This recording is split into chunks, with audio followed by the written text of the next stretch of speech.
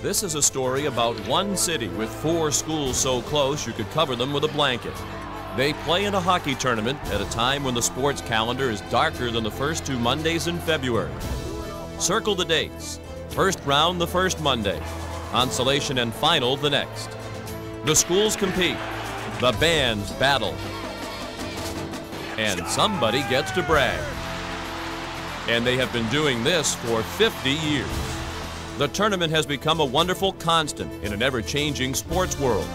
The players, whose ages range from late teens to early 20s, are happy just to have played in it, but forever fulfilled by having won it. They are students and coaches from Boston College, Boston University, Northeastern, and Harvard. But they also played in the Beanpot, where dreams come true. When you consider the schools, the 4 different schools, how different they are, but how important they've been to Boston over the course of their many, many years. Harvard, the Brahmins and the founders, and Boston College, the Catholic immigrants, Northeastern, the bootstrap kids who work their way through and do it the hard way, and BU is the great melting pot. It's the most diversified student body in the entire country. They're so different, but to them, the sport of hockey is all very important. And then when they get together every year, I just envision it as Boston coming together and saying, hey world, this is what we are. Boston is a city of neighborhoods. It's a city of corners, you know, what corner do you find? And I think the thing about the Beanpot is everybody knows everybody else. They all know where they go to school. They never let you forget it, especially if you lose the thing. And they say the thing is, it's great to win the Beanpot, but the most important thing is to not lose it, because you'll never hear the end of it. And even if you went on to win the ECACs or Hockey East or the NCAAs, somebody was going to say, yeah, but you didn't win the Beanpot. You win that Beanpot, and I don't care what kind of a year you had. If you had a very average or poor year, everyone thought you were great because you won the Beanpot. The Beanpot, you know, it covered a multitude of sins in the whole year if you could win that Beanpot. I can remember the butterflies today in anticipation of the games, and would sit up if we had the second game and watch the first game, and you'd work up to it, and the next thing you knew, you were on the ice, and there were 13,909 in the stands, and I don't think it's equaled anywhere else in the world. You come out with the W. Nothing more, nothing less. Leave nothing to chance now. You control your destiny out here. Bury your chances and work hard. Win on 3. 1, 2, 3. The teams are ready. So let's play hockey. When you're playing in front of 14,000 people at the Garden, it's sort of, you know, it's sort of intimidating the first time you're out on the ice and you look up and everybody's screaming and yelling.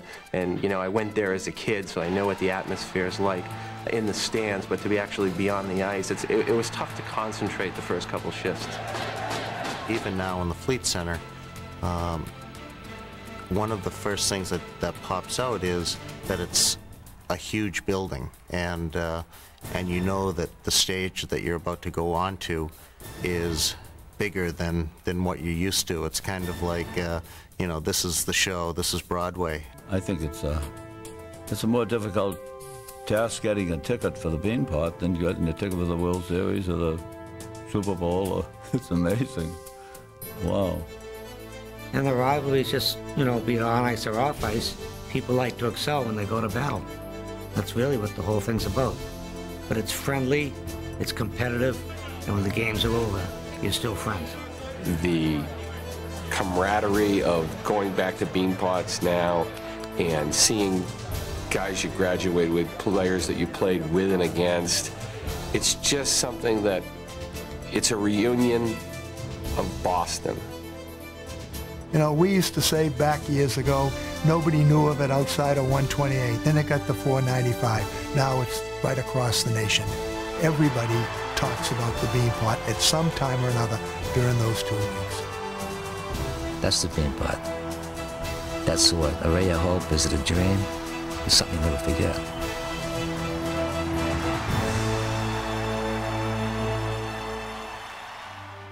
The college hockey world was once a small one. Its meeting house was the Boston Arena on St. Botolph Street. The ice surface was egg-shaped, and chicken wire sat atop the boards that separated it from the stands.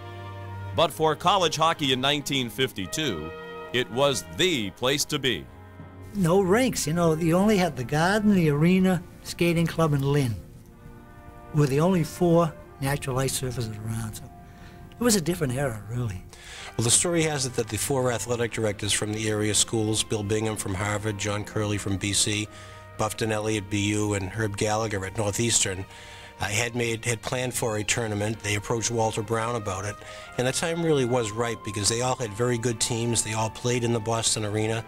It became quite obvious to a brilliant arena manager such as Walter Brown that if you had a game involving BC, then a game involving BU, the crowd attendance was larger. If you had a game that maybe involved Northeastern and BU, then a game with Harvard, the crowd attendance once again doubled.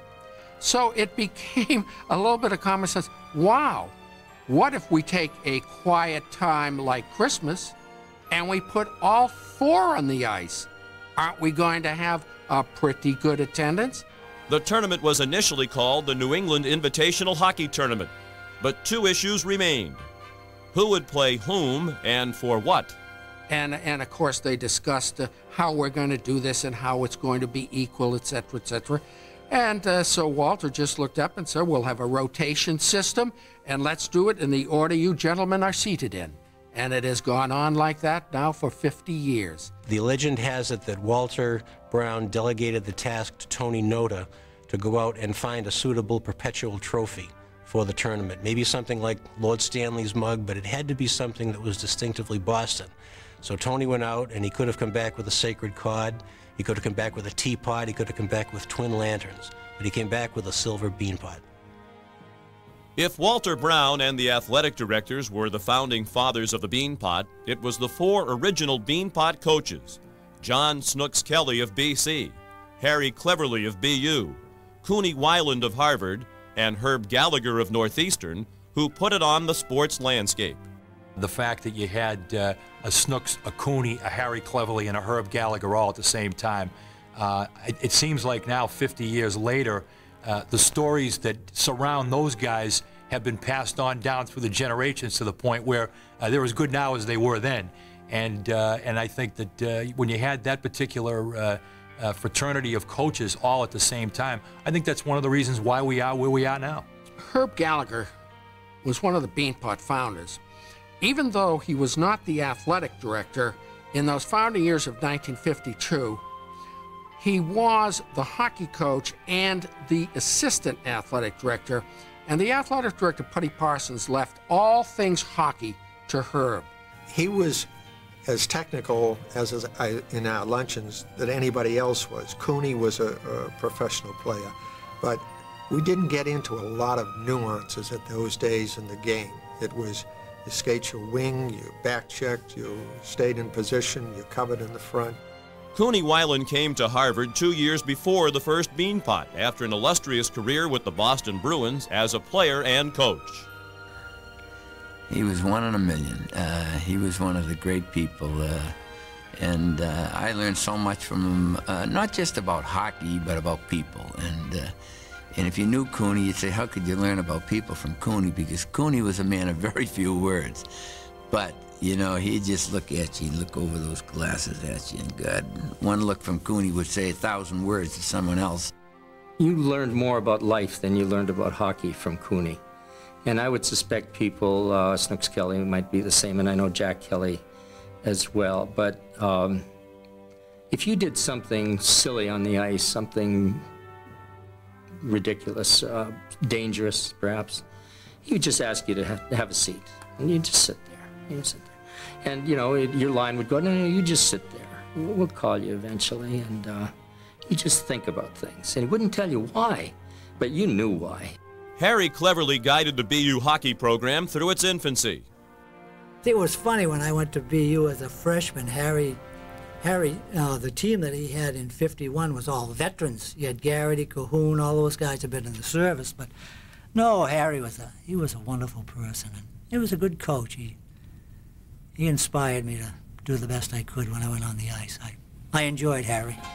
Boston College's Snooks Kelly would regale all who would listen that the Beanpot was a social and athletic must, and he felt that way from year one. Snooks got in the dressing room and said, guys, this is going to be the greatest hockey tournament in college hockey. This will go on for years, and so on. And of course, all the guys in the dressing room said he is full of whatever. And I guess you have to look back and say it was a real prophet there. His pregame pep talks probably would border on Newt Rockneys and Vince Lombardi's and people like that.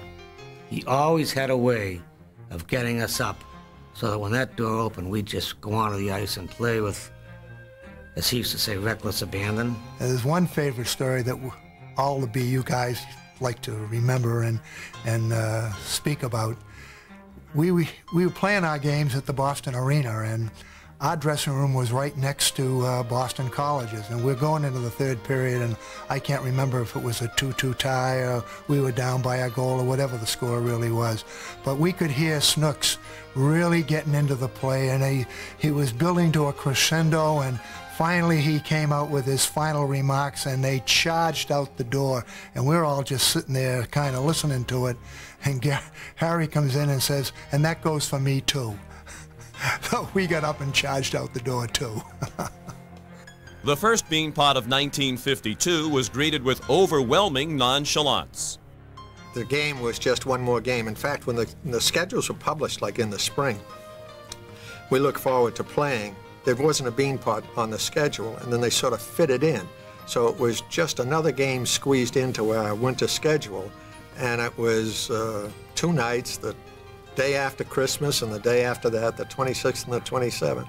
In the inaugural game, Northeastern's goalie Ray Picard was pelted by Boston University. BU won 4-1. Well, it's always nice to beat BU or BC or Harvard because they had top-notch hockey players, and we did too, but they seemed that a lot of the young people that didn't want to go 5 years to school. They'd rather get out in 4 years, and so they get the cream of the crop, and the ones we have were very competitive, but they got the scorers and we got the hustlers, but you need scorers to win hockey games, and we had a good defensive team, but offensively we didn't have that much. The near-capacity crowd of 5,105 next witnessed the emergence of the Beanpot's first star, Harvard's Walt Greeley. In the first game, we played Harvard, and we went into sudden death overtime, and Billy McGuire, who never gets a penalty, got a penalty, and Walt Greeley scored the winning goal on us. Dick Clasby got 2 very nice goals in the game, and BC got a couple of good goals. I can't remember who got them. And then in the overtime, as I recall, there was a scramble in front of the net, and in fact, I think a BC guy slid into the net about the same time the puck went in. It wasn't much of a, it wasn't a pretty goal, but it did the trick. In the first championship game, the task for Harvard's Dick Clasby was clear.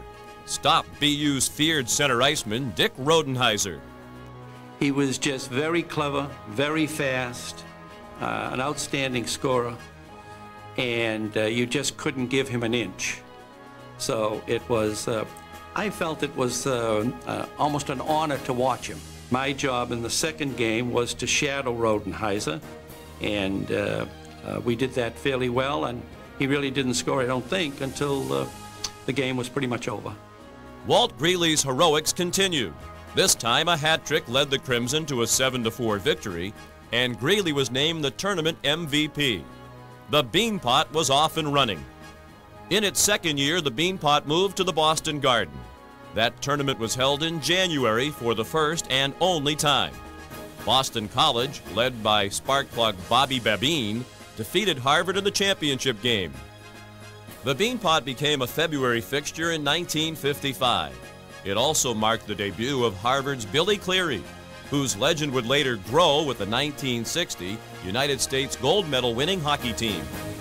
In that era, probably the 60s through, let's say, the mid-70s, anyways, mid-70s and 80s, I think Billy Cleary was by far the best American hockey player. In the opening round, Cleary scored 5 goals. Everything went right, you know. It was one of those nights that Everything I shot, I think, went in, and as someone was telling me, I still hold some records. I said, God, doesn't speak well for hockey, but I'm still holding records for them. But you know, they were great. They were good memories. But even though, you know, that game, I guess I did score a lot of points, but I remember the BC game better than that game, believe me. In the championship game, an opportunistic Cleary was all alone at center ice when the puck came to him. With one swipe of the puck, he beat BC in overtime and incurred the wrath of Snooks Kelly.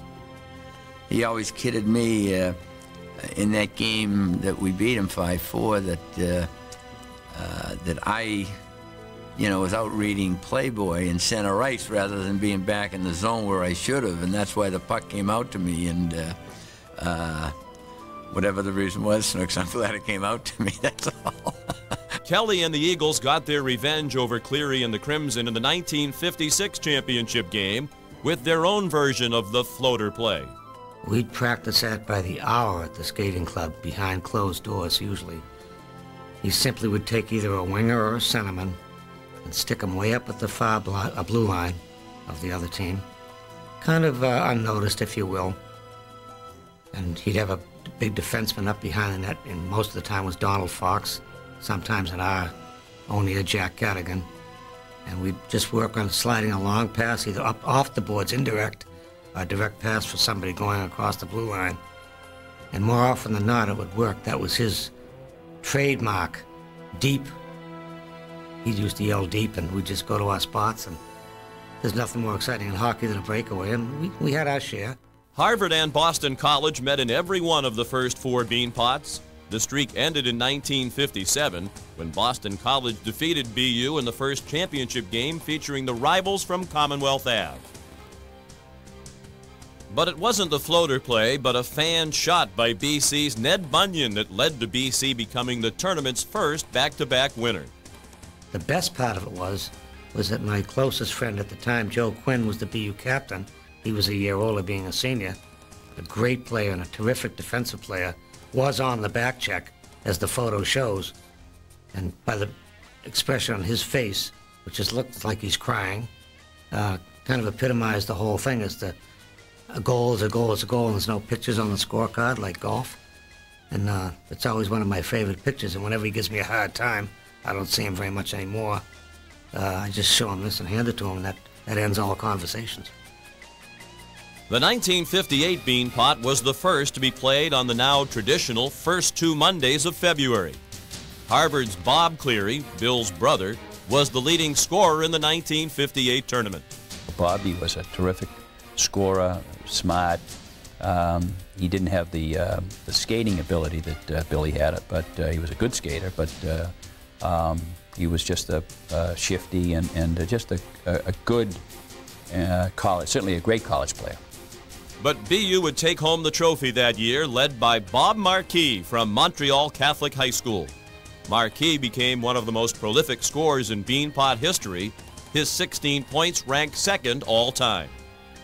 In 1959, BC goalie Jim Logue became the first non-forward to earn the Most Valuable Player honor with 32 saves against Boston University.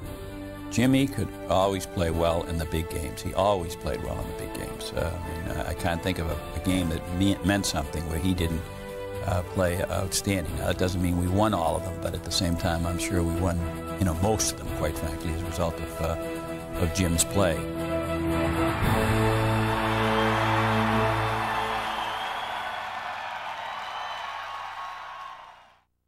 Harvard's Bob Bland furthered the goaltender's cause with a 26-save Beanpot and MVP winning performance in 1960. Beanpot attendance was steadily in the 4,000 to 5,000 range until 1960. In other words, plenty of good rinkside seats were available. And I can always remember in one of the Beanpots, I got a penalty, and I was in the penalty box, and a couple of my buddies, matter of fact, he went to Providence College. I think he was spending more time outside the rink than he was in, and he thought it'd be nice if he spent the 2 minutes in the penalty box with me. So he sat there, what are you doing in here? I mean, I'll never forget it. It was a riot. I'm trying to concentrate in the game, and he's having a beer doing that. It was wonderful. But all that changed in 1961. A ticket to the Beanpot, now in its 10th year, became a hot item when a capacity crowd of 13,909 filled the Boston Garden. I can remember my senior year. Up until that, my sophomore year, we had about 7,000 people in the stands. My junior year, we had about 8,500. But my senior year was the very first sellout, which was 13,909. And I think the aspirations of every young hockey player was to play in the Boston Garden before 13,909. The best way to find out how the Beanpot come of age is to see 13,909. That was the attendance down there, the max at the Garden. And when they started to hit that, they came of age, the tradition is there, and it's been virtually a sellout since then. All eyes that year were on Boston College defenseman Tom "Red" Martin, who had one of the most unforgettable days in Beanpot history. The kid, he got enough money to buy a car. It was not a Rolls-Royce or anything like that. So his girlfriend down Milton wanted to go see the Beanpot, and Red says, "I'll pick you up." So Red drives down, and even back then, Boston traffic was lousy, but he had an accident. There was a flat tire. In the meantime, you're supposed to be at the Garden, I think it was an hour and a half before game time. There's Snooks going back and forth in the corridor. He's smoking up a storm. No Red. Here's Red changing the tire, you know. It's cold in early February. And Red gets the car fixed. The girlfriend's upset. We're going to be late. Relax. They get up around the Garden area. No place to park, all that stuff. And Snooks, he's going living now. Finally, Red comes in. He's chewing them out. Where you been? Hey, had to take the girlfriend. I quickly dressed and made it out to the ice on time with the team, but needless to say, we were both a little bit upset about it. But in that game, Snooks never took him out. In that game, Martin played 58 minutes, with his only breather coming on a rare 2-minute penalty, and with a little help from his best friend. Tom and I, as I said, we were like bread and butter. We also managed to I don't want to say fake an injury, but my mask, in those days I had a clear plastic type first mask that came out that way. It would get fogged up, and we used to have to clean it, and we'd get a few extra breathers for Tom. Tommy was class.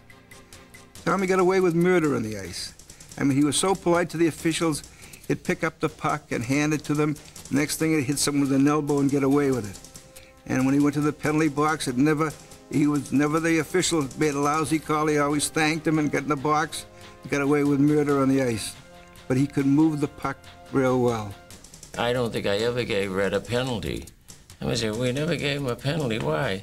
I said, if the puck was down there, Red would pick it up and hand it to me. That's all he had to do, because I guess I was a lazy bastard and I wouldn't go get it. But I never forgot him because of that. And I tell him that, to his face. I said, you'd hand me that puck every time the puck went somewhere I didn't have to hit it. I said, I'd look at you and you could do whatever you want unless you kill somebody. The fact that he was the 58-minute man, almost a 60-minute man if it wasn't for a 2-minute minor penalty, is just amazing. And I think that a story such as that, as it's carried on down through the generations of hockey, is going to be one that I think is going to leave mouths open wide for generations that read the Beanpot story and become familiar with what the Beanpot was all about. In 1961, Northeastern's Arthur Chisholm won the Walter Brown Award as the most outstanding American player in New England. Unfortunately, Chisholm knew nothing but hard luck in the Beanpot. The ice was kind of bad, and we were playing Harvard. And so it was decided that they would split the game. First period, second period, then in the third period they go 10 minutes, 10 minutes. But I didn't know this, and it must have been at the 9:50 mark I got a breakaway, and I was on my way because I had played terribly. And just as I crossed center ice, the horn went off, and I said, the period's over? And apparently it was over. It was the 10-minute mark. But even playing in only 3 years, his 15 Beanpot points still puts him way in the top echelon of Beanpot scorers. It was possible back then. You'd read back that Harvard was facing Chisholm tonight, that Artie Chisholm was a one-man team, and he could do it to you on any given evening. Many people talk about him as one of maybe the most underrated great American hockey players ever. A guy that had an opportunity to play in the National Hockey League when there was a paucity of Americans in the National Hockey League. In terms of the Beanpot, I guess the name that he's often referred to in the Beanpot is the greatest player to never play in a Beanpot final, and I think he's absolutely deserving of that. His numbers in the Beanpot and his performance for his Northeastern team would certainly bear that out. In 1962, Gene Kanasowicz made the trek from Edmonton, Alberta to Harvard Yard and led the Crimson to the Beanpot title. I always thought Kanasowicz could have been a pro player if he was small, you know. He'd skate like the wind, and he was tricky. The Beanpot is a team event. It's not an individual event. And I don't think any MVP would remember that they were the ones that dominated. It really is a team effort, because once you hit the ground, you're 3 feet off the ground, and if your entire team isn't performing equally, then you know you're not going to win. So therefore, I don't think an individual can take credit. Harvard had a goalie. Played on the same team with Timmy Taylor and Gene Kanasowicz and those guys. His name was Godfrey Wood. Some kid on the other team really got hurt and went crashing down on the ice. And Woody came out of the goal. The game was still going on. And he bent himself over the kid so that no one would skate into him, right? And I said, boy, that's really sportsmanship for my money. Prior to the 1963 Beanpot, BU hockey coach Harry Cleverly retired, and Jack Kelly, no relation to Boston College's Snooks, was named to replace him. I can remember going to Harry Cleverly's banquet, and everybody was getting up saying nice things about Harry. Harry had just retired and resigned, and I had just been appointed the new BU coach. So I was there, and Snooks got up, and he said so many nice things about Harry, and he finally said, and when I look across the ice and I don't see you, Harry, it'll never be the same again. And I quietly thought to myself, I hope so. Because Snooks had been spanking Harry for a number of years, and I certainly didn't want that to happen. But that was exactly what did happen for the next 3 years. In 1963, Billy Hogan returned the trophy and MVP honors to the Heights. And then one of the more inspiring players to ever play in the maroon and gold took to the ice and made the Beanpot his own for the next 2 years. John Cuniff, who grew up on 2nd Street in South Boston, wore number 2 so he wouldn't forget where he came from. Johnny was a local kid. He was probably 3 or 4 blocks away from our house. He and his brother, pretty much self-made hockey players. You know, it wasn't a case of we were in youth hockey leagues, people taking us to games. That didn't happen. It was really us playing out in the, we didn't even have a pond. There's no ponds in the South. We'd flood the park, and we'd be playing, you know, from the early morning till it got dark. Well, he was a dangerous player, because anytime he was on the ice, you knew he could hurt you. And, you know, as much as you try to check or put someone on him that could maybe contain him, sooner or later he was going to get loose and hurt you.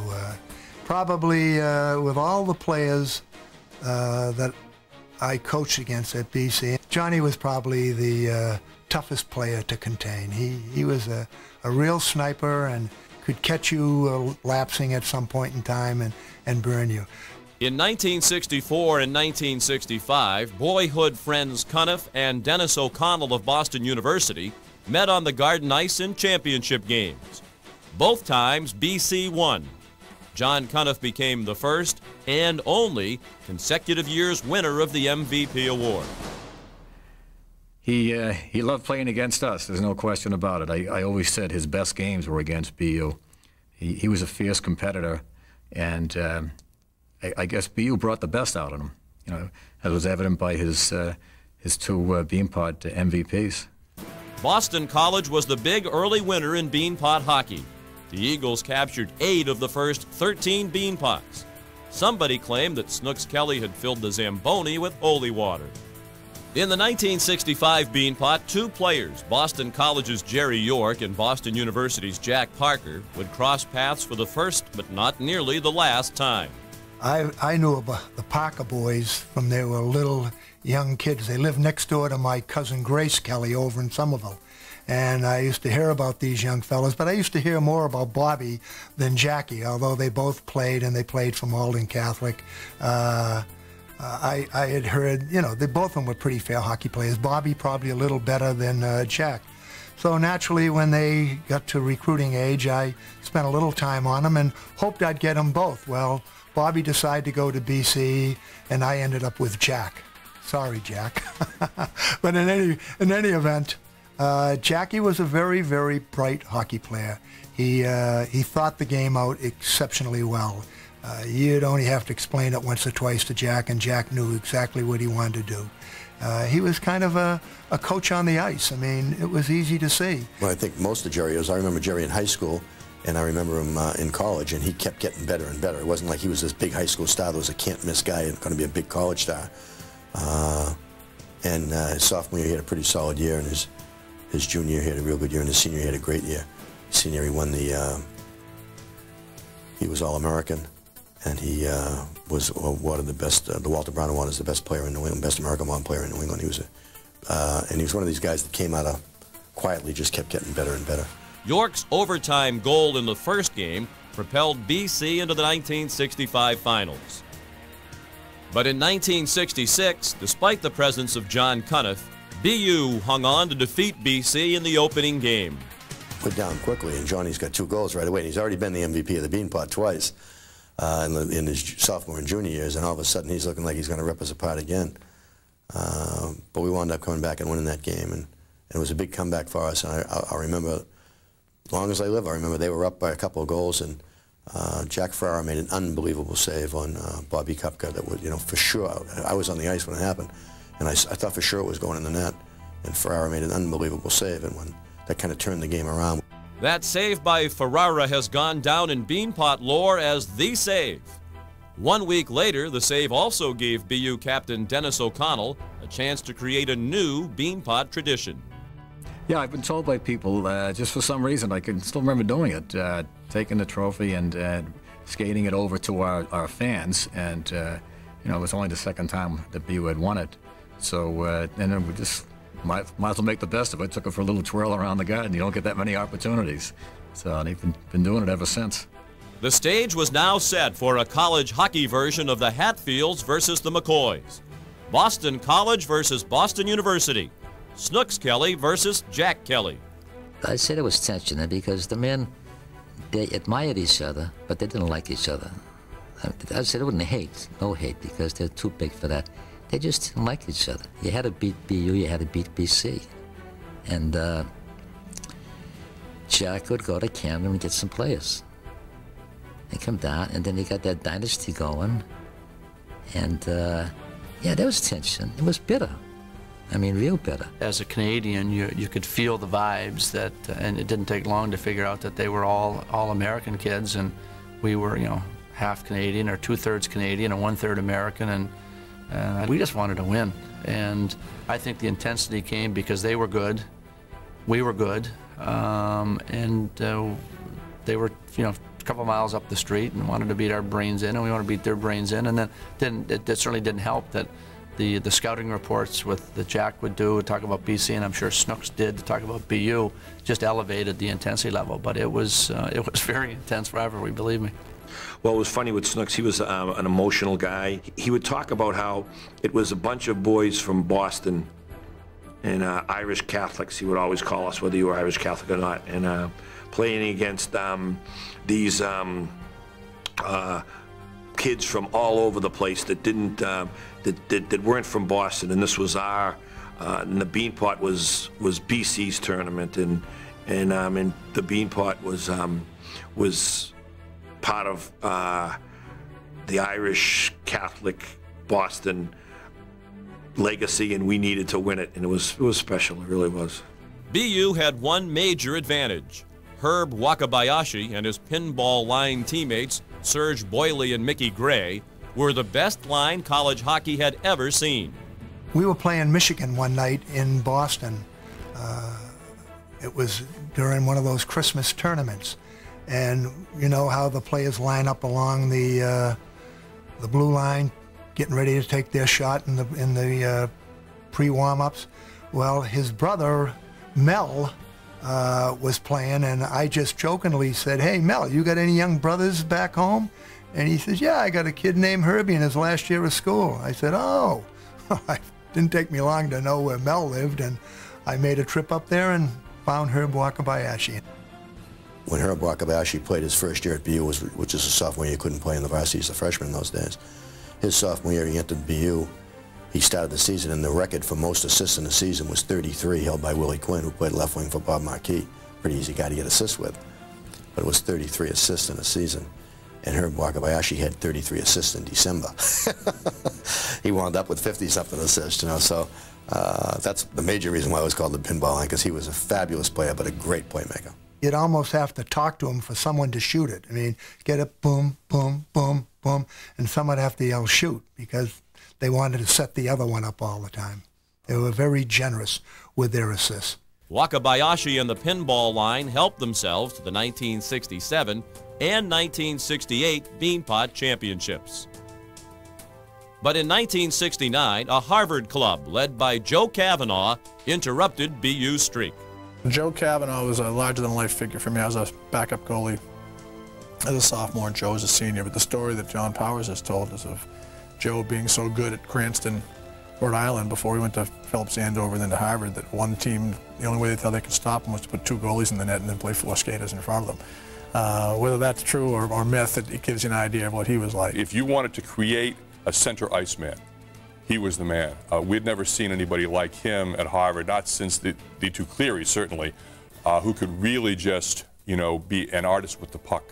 And I don't think Harvard had won the Beanpot for maybe 7 years at that point. So he was the guy, but also he really raised his game a level. I think he had 19 points in 3 Beanpots, and that's when freshmen weren't eligible. So he would have had many more, I think, had he been able to play all 4 years. But he was one of the best college players of his generation. I remember there was a snowstorm that day, and the question was, would the crowd be there? And I think we had about 10, 12 inches of snow. It wasn't like the blizzard of '78, but it was still a good storm. And 13,909 were in the Garden that night. It was a great, great thrill. It's almost as though you don't appreciate it when you're doing it. Now you look back and say, "Boy, would that be fun to do again?" Joe Cavanaugh's 19 career points is a Beanpot record that may never be broken.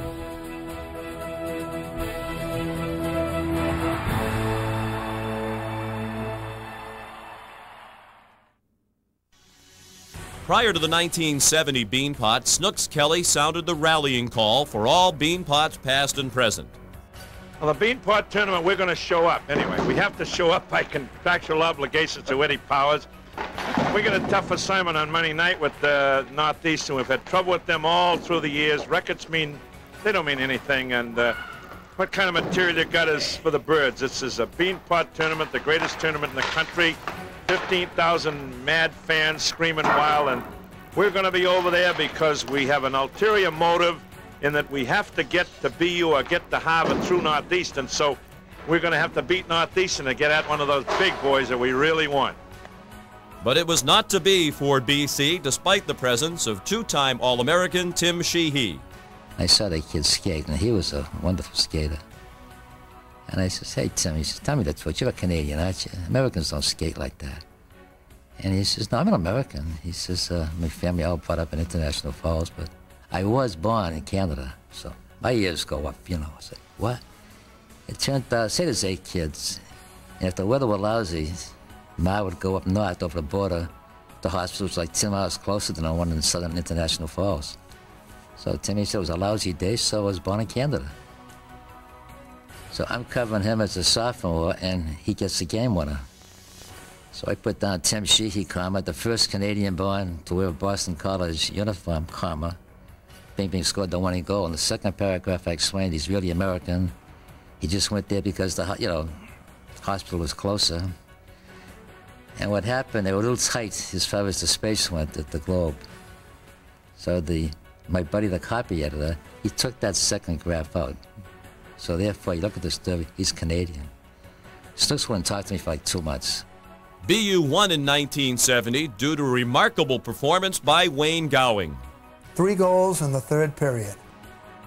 Isn't that right? Had the hat trick in the last period, and we knocked off BC when we were on the ropes. Sure, I remember that. The great moments like that, all you got to do is mention it. They come back to me, sure. The Beanpot Trophy did not have to move far for the next 4 years. It stayed right on Commonwealth Avenue with the Boston University Terriers. When Northeastern's unheralded coach Jim Bell left the bench in 1970, it was the first of many moves in the Beanpot coaching ranks. Jim was probably one of the most decent people I've ever met in my life. He passed away about a year ago. Jimmy played hockey, well, till about a week before he died. He loved the game, just the most perfect person you could imagine. Harvard's Cooney Weiland retired right after the 1971 season. I remember one time he came in the locker room in between periods. So I think we were against BU, we would tie, and we didn't see Cooney at all. And about 10 seconds before we were due to go out, Cooney just came in and said, "You know, boys, I'm so proud of the way you're playing. I have nothing to say. Get out there and do it again." And that's kind of the way he was. Oh, he was one of a kind. I mean, he was fabulous. That quiet, those steely eyes, but people didn't realize how warm Cooney really was. But he didn't want you to know that. And there would be cranky and cantankerous Cooney Weiland, and he'd just look at me and say, "Hi, Northeastern," and called me Northeastern until his retirement in '72. Later on, about 10 years later, we started a Beanpot alumni game. Cooney had been ill. He came up for the game. I met him at the back of the Bright Center. He looked at me and once again just said, "Hi, Northeastern."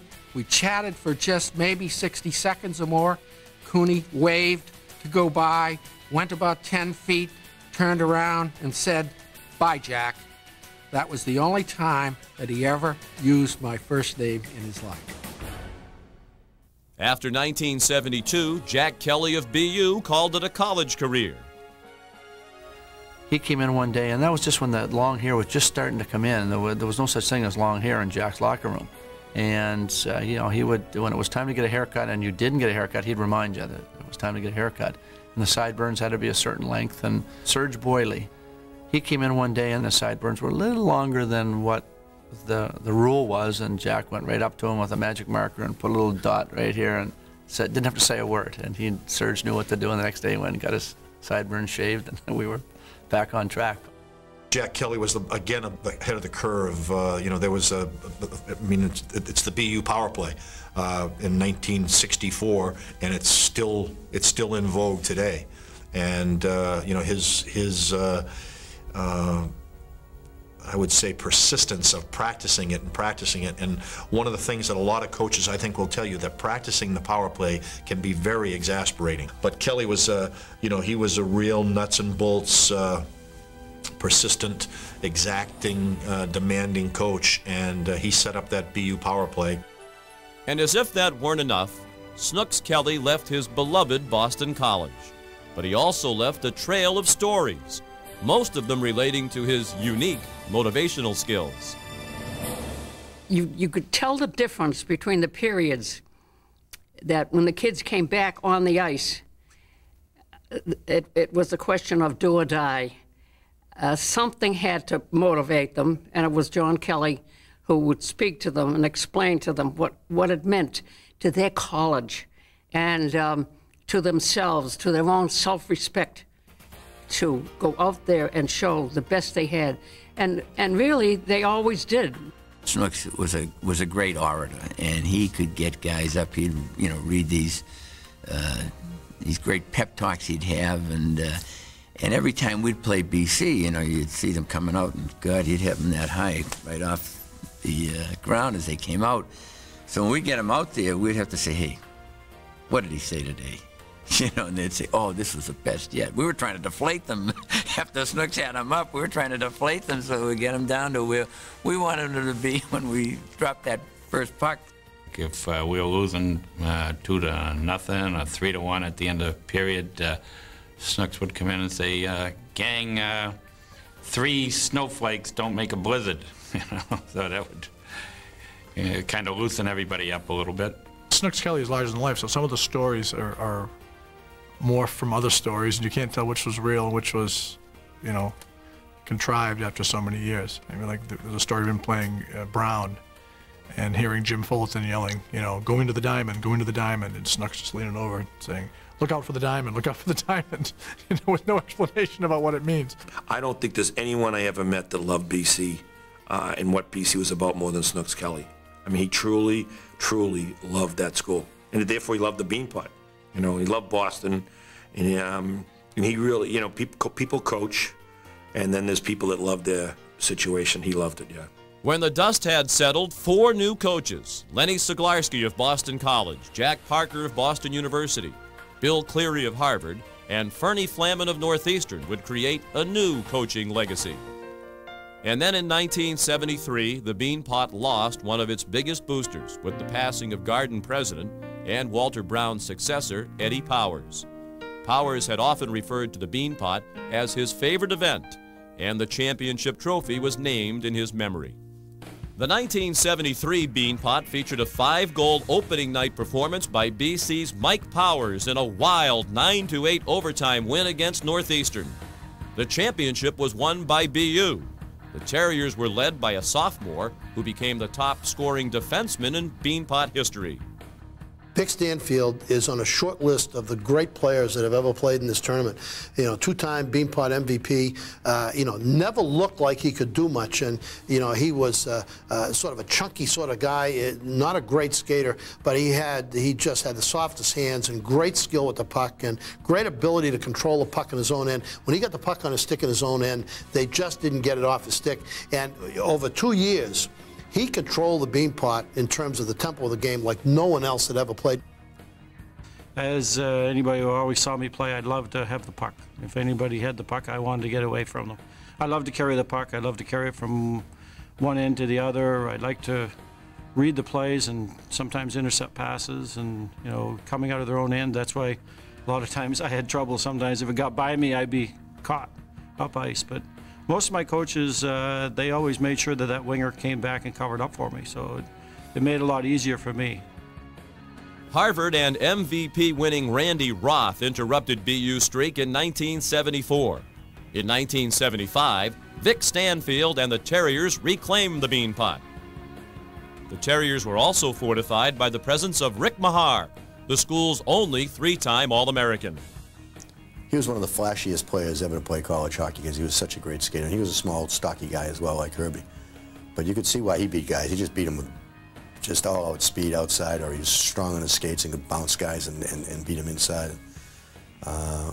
He's the only 3-time All-American in BU history. Arguably the best player ever to play at BU. BC's 10-year Beanpot drought ended in 1976, thanks to freshman goalie Paul Skidmore. Skidmore had a style where he was up and down a lot, and I remember there were times where, you know, you'd see the bottoms of his skates sticking out, and you'd think, how did he get in that position? Or he'd be reaching out with his glove to cover a puck and get a whistle, and you'd think, you know, where did he come from? But he got it done, and I think that was the MO on Skidmore, was that he might not have always looked pretty making the save, but he could make the save, and he came up big that night. The team also featured a finesse player by the name of Richie Smith. With the puck, he was as good as any player that I ever had. He played a little bit with Joey Mullen. That was a great combination, and we all know what Joey did after he played at BC. But Richie was a great playmaker. He never gave up the puck. He would look one way and pass the other. He had an uncanny stick handling ability about him. He just never gave the puck away. He wasn't a great scorer, but the kids that played with him, they really enjoyed him because he was that good. Meanwhile, for Northeastern, the disappointments and the losses were mounting. The Huck line of Dave Sherlock, Charlie Huck, and Jim Martell finished as the top-scoring line in the school's history, but they did not have a single Beanpot to show for it. Harvard and coach Bill Cleary won the 1977 Beanpot, with credit to Harvard goalie Brian Petrovic's hot hand. I think Brian was really the glue that held us together, and there's no doubt man for man, if you looked at our team versus BU had a stronger team. But as so often has been the story in the Beanpot, a great goalie can often influence a Beanpot. You look at the number of times a goaltender has been MVP of the Beanpot, and it's a kind of intense two-game series where a hot goalie can really steal games for you. And we very much had that sense that it was a big upset for us to beat that BU team, and Brian really was the reason why. In 1978, the Beanpot finished a distant second to the weather. A bitter snowstorm that shut down the region for the better part of a week started to wreak its havoc on the Beanpot's first night. Quote 4:30, a bunch of us walked from the garden down to Durgan Park, and it still wasn't snowing. And when we came out of Durgan Park, a quarter after 5:30, it was snowing. It was snowing hard. And so we get back, and we got the first game in. Northeastern bus pulled up in front of the office building next to the garden. Was parked there. Was parked there a week later also. I'll never forget, I came outside the garden and I looked up and I had my son and daughter and a friend of my daughter's, Liz Hoy, was with Paula, and we, I said, let's go. So we get in the car, and I get on. I saw they were still going on the Southeast Expressway, so I get on it, and went out to Mass Pike, and I can remember going off in West Newton, and it was kind of a blur because they had 4 or 5 plows that were going along. And I said, hold on to your seats, we're splitting the defense here. And geez, we went up and we went around the ramp. It was like a sheet of white. The trip from Babcock Street, from the rink at BU to the Boston Garden, which usually took 7 or maybe 10 minutes, took about 40. It felt like we had gone to UNH instead of Boston Garden. Second game started. It was not a good. It was somewhat of a rout, and what really got us was there were 11,666 clicks on the turnstile. That number of people showed up out of 13,909, which is fabulous. The MBTA said that they were going to stop service. It was part of our duty to let the fans know that the MBTA was going to suspend service. We read it. Nobody moved. We knew there was a bad storm predicted, and we knew that things weren't going well, especially when they come over the loudspeaker announcing this is the last train leaving North Station if you want to get out of here. But I had no idea till we get outside and on the bus that, holy man, we were picking up people along the way. They were just trudging along, picking up fans, and our bus was filled to capacity. As we were grinding up Commonwealth Ave, Jack O'Callahan, our captain, asked Jack Parker, we were all pushing O'Callahan to let us off in front of the Dugout Cafe, which was the local watering hole. So O'Callahan finally got up the nerve to ask Parker if we could get out at the dugout, and Parker wasn't going to accommodate us by letting us out in front of the dugout because that would be, I think, against Jack's principles. But what he did do was say that we could get out about 50 yards up farther in front of Marsh Chapel, and anyone that wanted to go to church and say a prayer or two could say a prayer at Marsh Chapel, and that he was okay with that. And I remember that as we were getting off the bus, Billy Cotter, who's a real good guy and a Charlestown guy, and turned to me and said, hey, Silky, you know, I'm a good Catholic, but we just won the Beanpot. I'm not going to go to church now. And someone had to explain to him that that was Jack's way of letting us out somewhere near the dugout. But so we all went to the dugout, and we stayed probably longer than we should, because by the time we get out, I think the snow was gone, and I think the 70s were gone too. After the snow had been cleared, the 1978 Beanpot was completed on March 1st. 3 weeks after the first round games. BU star Jack O'Callahan captured MVP honors, and the Terriers repeated the next year with the unsung Darryl McLeod leading the way.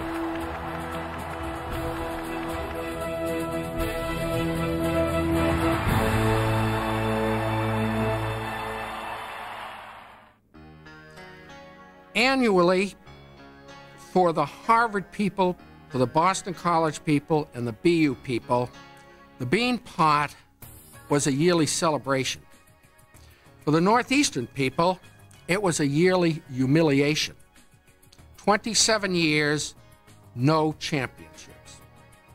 Thus, a small but powerful group of Northeastern alumni and varsity club members started discussions about dropping out of the Beanpot.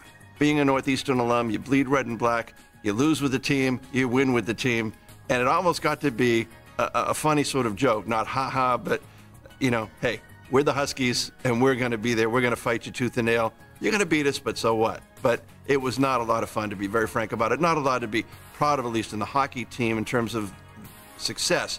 Northeastern perennially played the first game the first night at 6:15, and unfortunately, perennially pretty much played the second game the second night at 6:15. All my so-called friends picking up on that tabbed me 6:15 Grenoble. Coach Fernie Flaman and his Northeastern team entered the 1980 tournament with a 3-11 record. We didn't have a good record, but I will say that we did, during the offseason, lose significant players to the pros. Chris Nyland, we lost some other players, Jimmy Walsh, who we had counted on coming back. And so we didn't have the strongest team going in. All signs for the Huskies pointed to next Monday, 6:15, and business as usual. However, the Huskies had other ideas. It was like 5 minutes into overtime, and I was sitting on the bench, and I just said to myself that it's getting kind of late here, someone's better do something.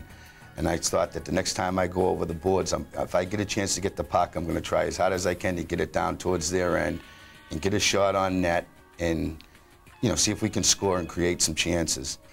Johnny Montgomery, I could remember that very clearly, that he got the puck up around the blue line, I guess, and he was skating, and he just let it go, and he caught the BU goaltender by surprise, I guess, and went by him, so that was the start of it all. And then who do they have to go up against? The #1 team in the East at the time, Boston College. You would never think that Northeastern was going to be Boston College, but there we were. We were glad just to be in the finals. You know, it was something different. We're in the finals. We don't have to go early. What are we going to do? We worked very hard in practice and in between. We didn't even have a day off after we won the first game. We didn't have a day off. We just went back at it, and it was probably the hardest we ever worked in practices when I was at Northeastern. Northeastern's behind 3-1 early, but yet they somehow come back and they tie it at, 3-3. But you get the feeling that this is not a Northeastern team that is going to lay down on that particular night. They're going to fight tooth and nail. They may lose, but it's going to be a game. You just had that feeling. And then they fall behind 4-3, but with 3.5 minutes to go, Paul McDougall ties it, and everybody figures this is the year. This is the year. Just shortly before the end of regulation, perhaps 10 seconds or so, I had a semi-breakaway and an opportunity to score and did not succeed. Everybody was into it, especially when it went to overtime. Wouldn't this be something if Northeastern won this thing? So it was not an anti-BC thing. It was, this would be great for Northeastern to finally win this thing, and the emotion in the building was really something. Certainly everyone was in that garden cheering for them, except for the team that they were playing against. The fans, like I said before, most of them stayed just to watch, to see what would happen, and I think, well, 9/10 of them, I think, were on our side. And then, just 2:47 into overtime, Wayne Turner fired the shot heard round the Beanpot world. Centering pass, shot Northeastern wins it. I think every fan almost stayed for that whole game, because the ovation that the kids got, from the crowd, and they said, well, it's over. They finally did win. And everybody seemed like they were on our side, which I felt was great. Fernie's been a great friend over the years, and there are some people that you don't mind losing to, and I told Fernie that too, that after the game was over, I said, if we had to lose, I said, I'm glad it was you. I always remember I was like one of the last ones off the ice, and the ushers there, the people were just crowded around the exit, you know, for the players to get off the ice. There were so many, and there was like 3 ushers, and they told me put my helmet back on, and they escorted me down the hall, and the corridors were just full of people. The celebrations afterwards, and there was an establishment near the Northeastern campus that actually stayed open very, very late, and I think the police sort of looked the other way because they knew what was going on, and we were there with the Northeastern hockey people, the people from you know, the Boosters Club, and it was a wild party that went past 3 o'clock in the morning. Forgotten in all the hoopla that 27 years of frustration brings is that Northeastern's victory was actually the first miracle on ice in 1980. 1980, I was up at Lake Placid with the U.S. Olympic team, and of course there were 4 guys from BU on that team. And the Beanpot was during the Olympics. And I remember going to practice for the U.S. team, and Mike came out, Mike Ruzioni, and said, do you know who won the Beanpot? I said, yeah, Northeastern. And it was like, what? Northeastern won the Beanpot? And I said, yeah, they did. I said, well, it wouldn't happen when we were there. Also overlooked is that it was a defenseman who captured the MVP award. The man that walked off with the most valuable honors that evening was defenseman and captain Dave Archambault. Dave was on the ice for a registered 42 minutes during that game.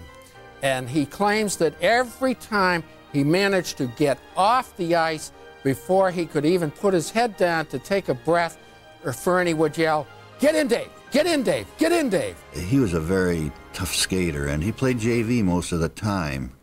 And I used to watch the games, and he worked and worked, and he worked himself up to a player that really wanted to be a hockey player. And we did give him the chance, and as Wayne Turner said, that he's one of these kids that give you very hard body checks, and every second he was on the ice, he was a competitor.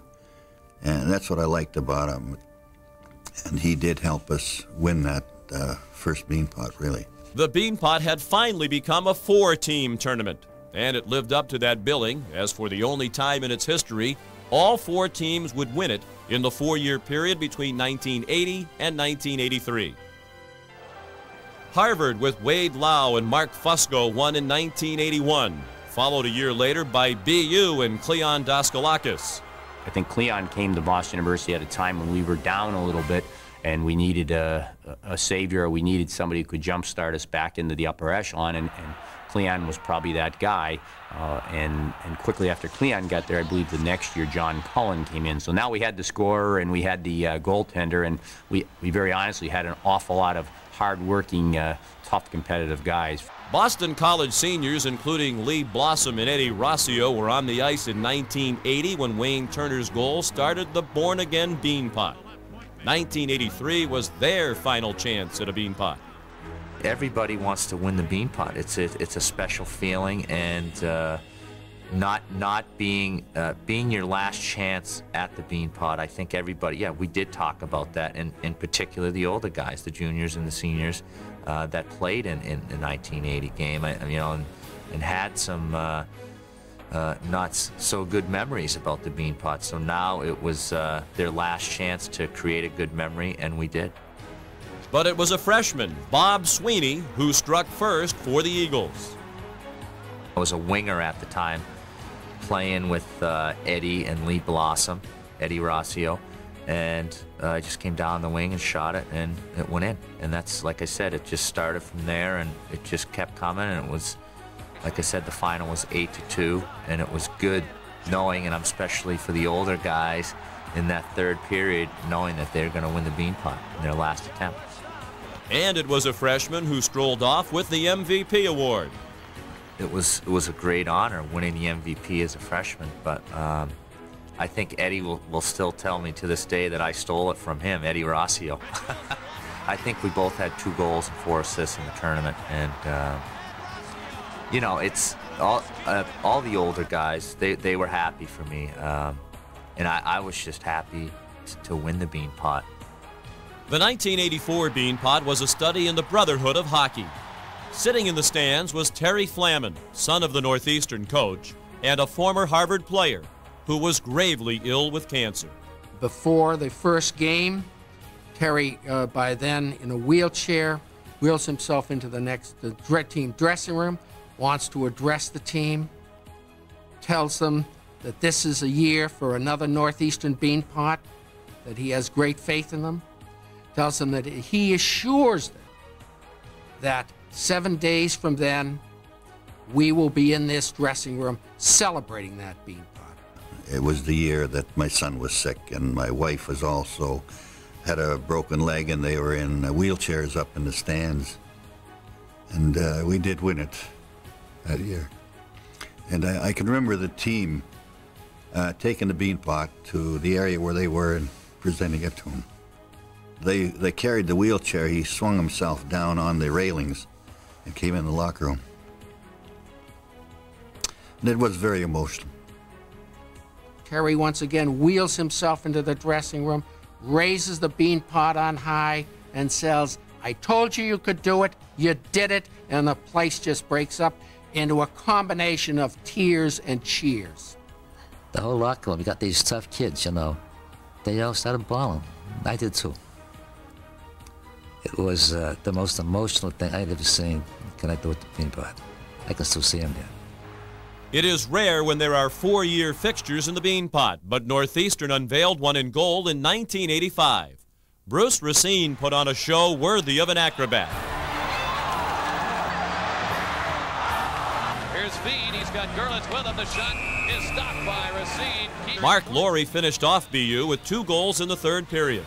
And suddenly the Northeastern Huskies had won 3 of the last 6 Beanpots. And Northeastern have won their second consecutive Beanpot tournament. The 1986 Beanpot started off with a bang. Before the championship game against BC, Coach Jack Parker issued a challenge to defenseman Scott Shaughnessy. Coach Parker had talked to Scott about the fact that he knew the difference between the terms sick 'em and come here. Jack, at the prodding of his twin brother Bob, asked to maybe try to differentiate between those terms for his rock-solid policeman-type defenseman, Scott Shaughnessy. And as a result of Scott having a grasp of that particular concept, he went out and just rocked the Eagles right from the opening face-off. You know, they're birds and we're dogs, and what does a dog do? Sick them. Go get them, boys.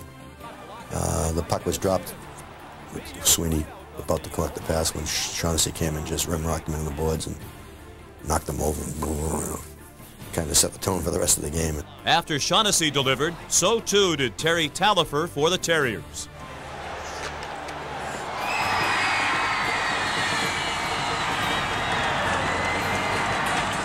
The second game of the 1987 Beanpot provided more 2-game fireworks than any in history. In the consolation game, Boston College coach Len Siglarski was seeking career win number 556. That would make him the winningest coach in college hockey history.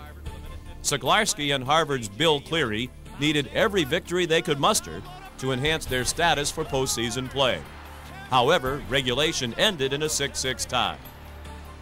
We were televising the consolation game, and then, you know, we were told they weren't going to play overtime in the consolation game. So I was doing the game with Sean McDonough, and he went down to the press room to get a bite to eat, and I'm sitting up there in the stands, and I'm ready for the next teams to come out. You know, Harvard and BC had just played, and I'm ready for BU Northeastern to come out and play the final. And I look down, and the teams are coming out in the ice, and I'm saying, those are funny uniforms. Those aren't the Northeastern BU uniforms. What are those guys doing out there? The game appeared to be the first in Beanpot history to end in a tie. Until the ruling on the ice was the puck was in the goal before time expired. I remember Joey Albert was the referee. He called it. I don't know whether it was at the end of the game, right before the end of the game, or after the game was over. I don't know that. But I know one thing. The minute his hand went up, I just told all the kids on the bench, get on the ice. I told, get on the ice. And we just had them go on the ice and start celebrating. As it turned out, when the goal was scored, my son Tim happened to be on the team, and he stepped on my toe, and I think I must have jumped right up into the balcony. It was, and I know I had to get a new pair of shoes after that. There was more to come. The championship game between BU and Northeastern was one of the most frantic hockey games ever played on Causeway Street. The action surged back and forth all night long.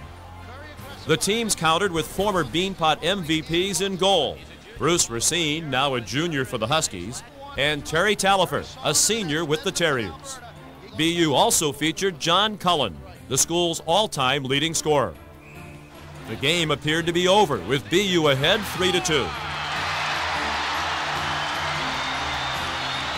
In the final minute, Racine was taken out of the Northeastern goal in favor of an extra attacker. Northeastern net. O'Brien kept it in. Shot, score! David O'Brien was a most unlikely hero, a walk-on to the Northeastern University hockey team who had to talk his way on as well. See, I didn't care for kids who were late when we were doing things, especially in practice.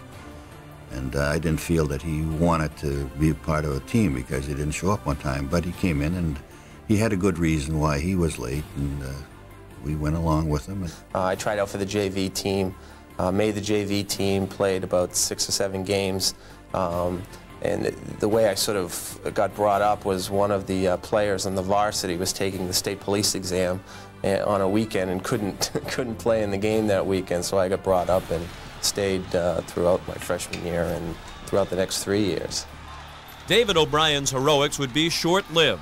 In overtime, BU's Mike Kelfer struck with as violent a shot as you will ever see in a hockey game. Slot, Kelfer, turnaround,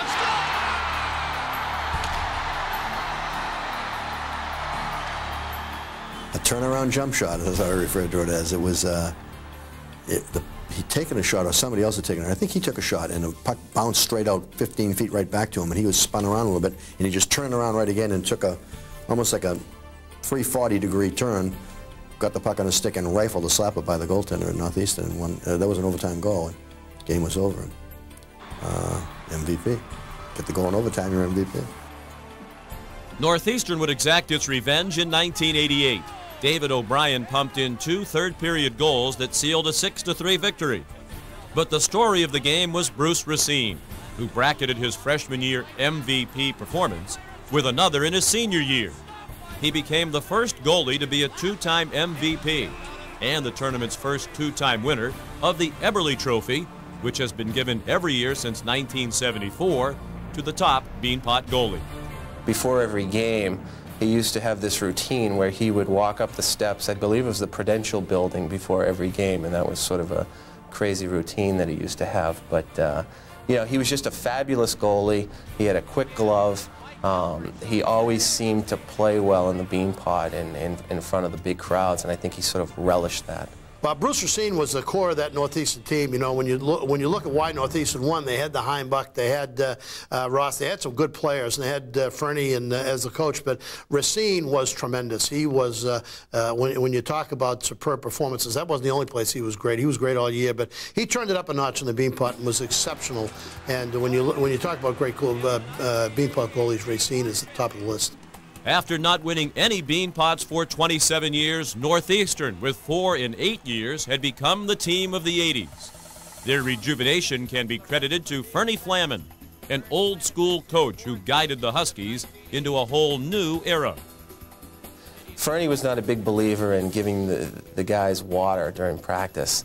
You know, I guess back in the old days, you just sort of grind your way through practice, and there wasn't any water on the bench. And what he used to do is have the trainer put out chips of ice in a big bucket, and you'd grab the ice and hopefully it'd melt in your mouth and you'd be replenished that way.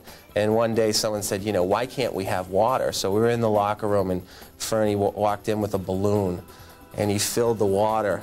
He filled the balloon with water, and it, you know, if you've ever thrown a water balloon, it's sort of jumping up and down. He said, fellas, because that's what your belly's going to feel like if you use too much water. One of the underrated Beanpot coaches, Fernie Flaman, rejuvenated and resurrected the Northeastern program, as a national program, and in the Beanpot. There is but one word, elegant, to best describe the hero of the 1989 Beanpot. Lane McDonald's shorthanded goal was typical of the magic he and his Harvard mates rode on their way to the national championship. You know, what I remember about Lane McDonald in his career, smooth as silk. You know, you'd watch the game and you wouldn't really notice what Lane McDonald had done. And then at the end of the game, he had 2 goals, 3 assists, and he'd played great defense and probably hadn't been scored against all night long. And, you know, he was one of those guys, Hobie Baker Award winner, but a great big game player and MVP of the Beanpot, and he was tremendous in that series. The Beanpot was sweet for McDonald, a product of Wisconsin, but even sweeter for some of his teammates. I was just absolutely ecstatic, but you could tell the guys who grew up in state, who had grown up with a Beanpot, for them it was truly, they've been dreaming about this since they were 5, let alone when I started thinking about it when I was 17. The 1989 Beanpot was the 5th championship as either a player or coach for Harvard's Bill Cleary. His is a legacy that may never be matched. Coach Cleary is just a great guy, and we all respect him so much. And he had an unbelievable ability to be your coach, your mentor, and your friend. But I'll tell you, when it came down to Beanpot or any game, the intensity that he brought to the game, forget about all the fun stuff, all the practical jokes, but the intensity that he brought to when you play BU or Northeastern and BC, you couldn't help as a player to feel that intensity and know how important each and every game was. If there's one family that has spanned the entire 50 years, it's the Cleary family of Cambridge. If we go back to 1952, Bill Cleary Sr. was one of the leading hockey officials in America. He was on the ice for the very first Beanpot in 1952. The next Beanpot, Bill was on the ice, and brother Bobby to follow. And after they were through their great playing careers, both of them became hockey officials. By the time that they had exhausted those careers, Bill was back as the Harvard freshman coach, and then the Harvard varsity coach, and from therein to the Harvard athletic director. So for 50 years, there has been a Cleary either on the ice or coaching or running the tournament.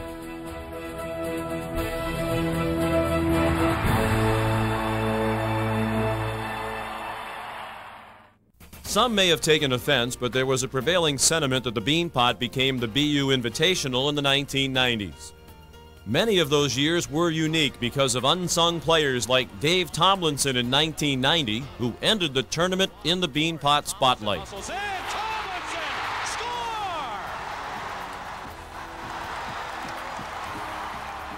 Others followed in Tomlinson's unsung hero role. Mike Prendergast in 1992.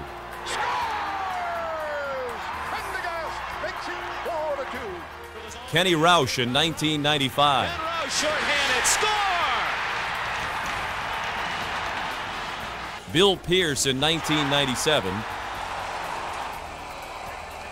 And Michel Larocque in 1999.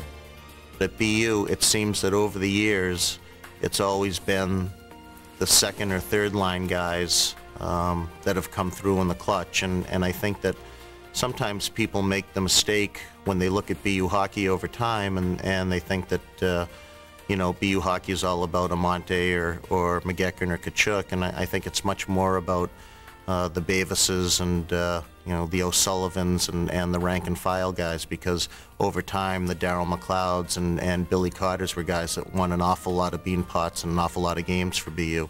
Of course, it helped that BU teams have had stars like Tom Pody in 1998 who rose to the occasion. In front, blocked again. Back to Pody. Closing in front, tip, score!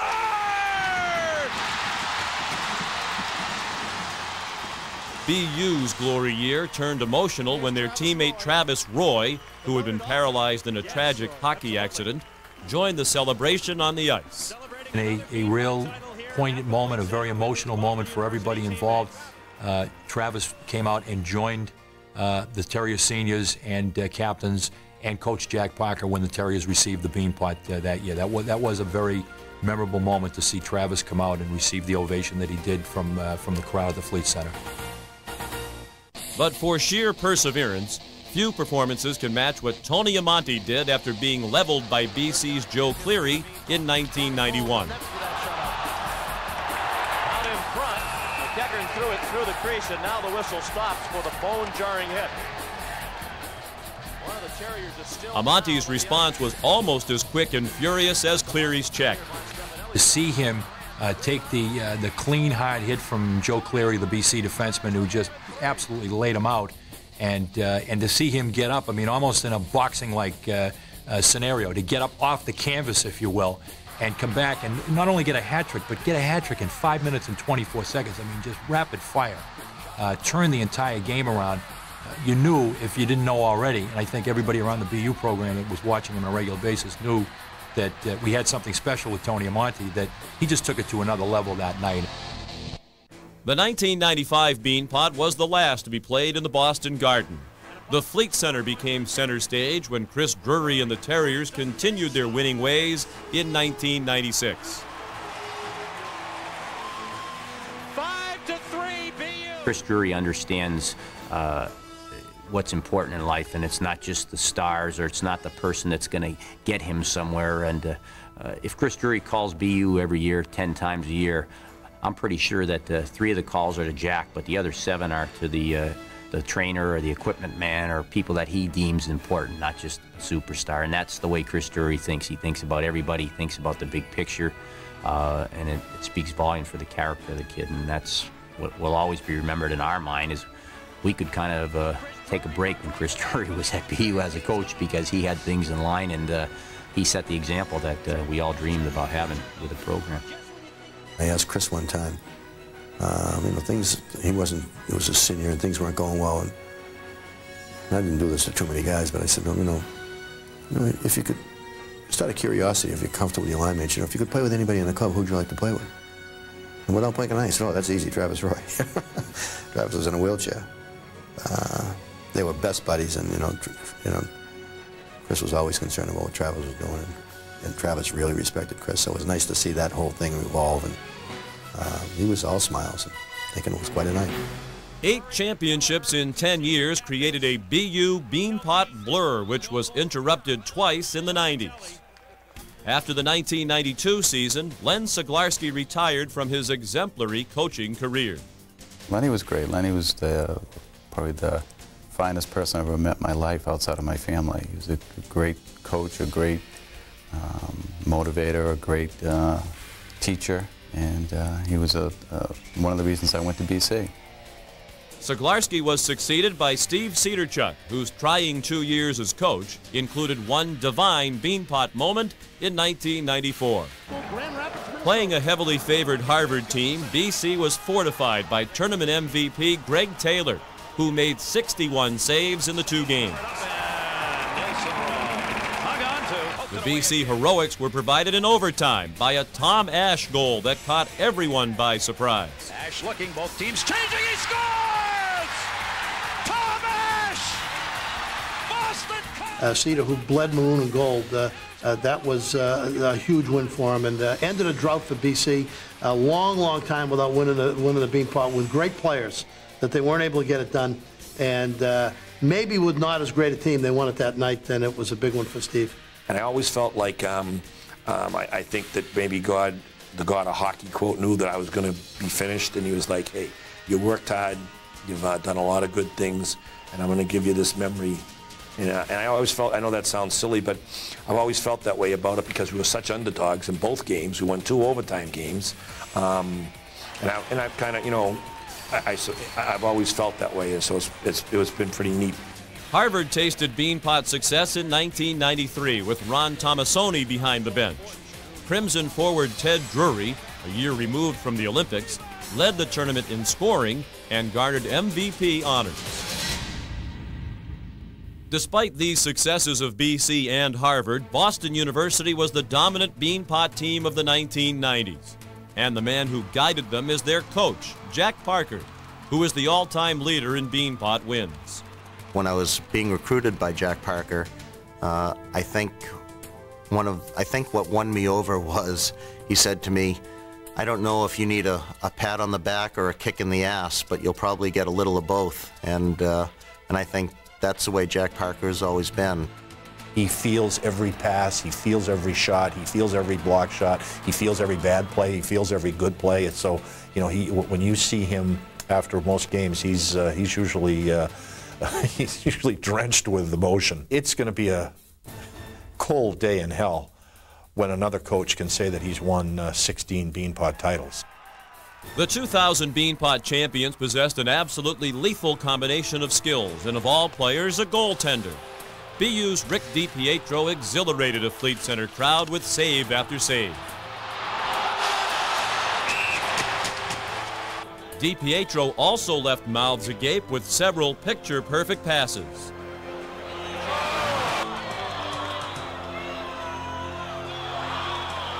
Of all the players in Beanpot history, it would be hard not to include Boston College's Brian Giunta as a player who was single-handedly worth the price of admission.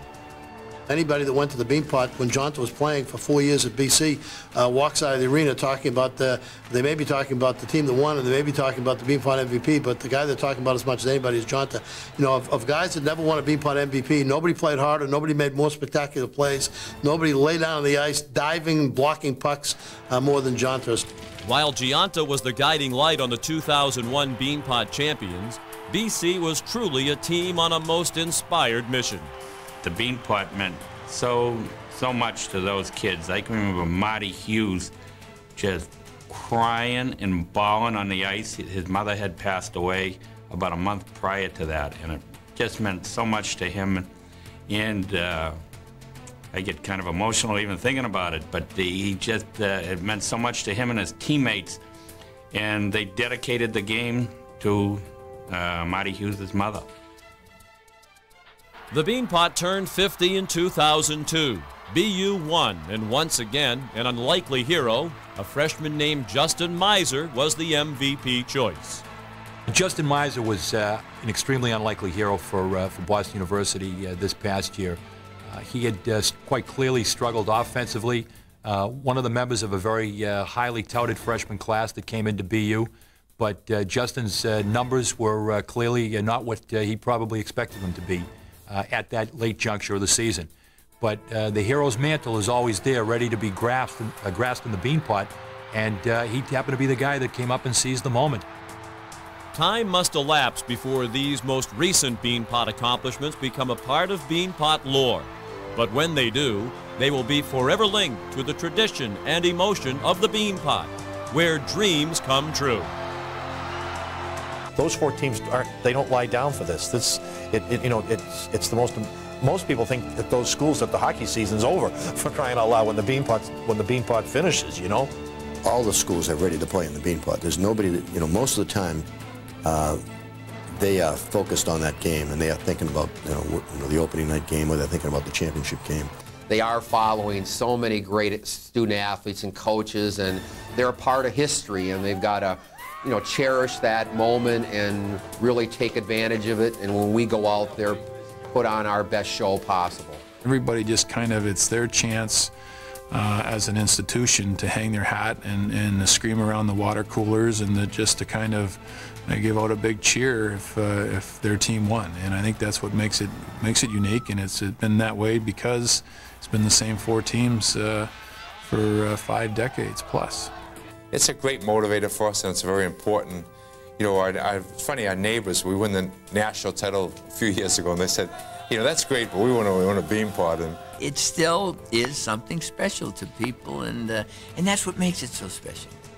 It gives everyone a chance to raise their flag for that year, and despite what happens the rest of the season. And I think it'll always be that way. I remember Snook saying this was going to be the greatest tournament going way back in 1952.